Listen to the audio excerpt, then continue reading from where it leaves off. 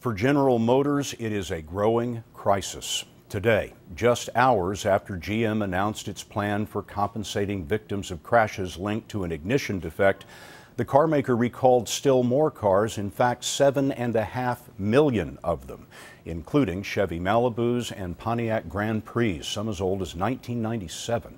Here is transportation correspondent Jeff Pegues. The latest recall is because of another ignition switch problem. The key moves out of the on position, shutting the car off and disabling its safety systems. General Motors says that resulted in 7 crashes, 3 deaths, and 8 injuries.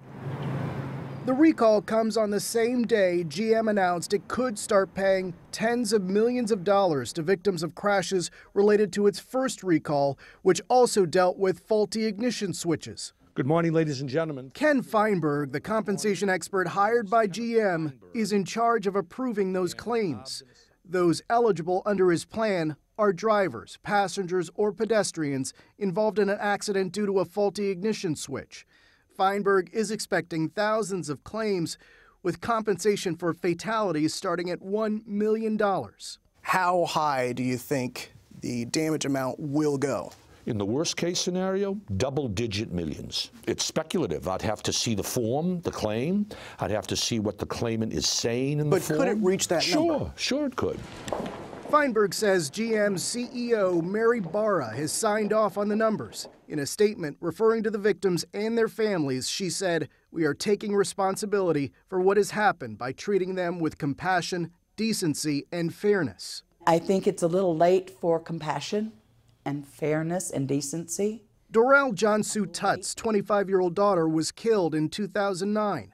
The family says they later learned the car she was driving had a faulty ignition switch. How do you compensate for the unrealized potential of that person? And my daughter was someone who had an extraordinary amount of potential.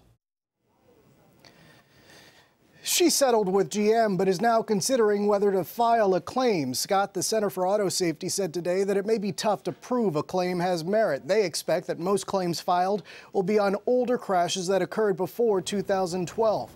Evidence of ignition switch failure may not still be available.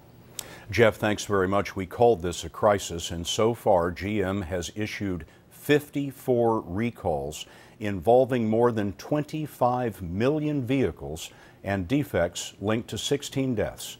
We have a list of all the recalled cars on our website, cbsnews.com.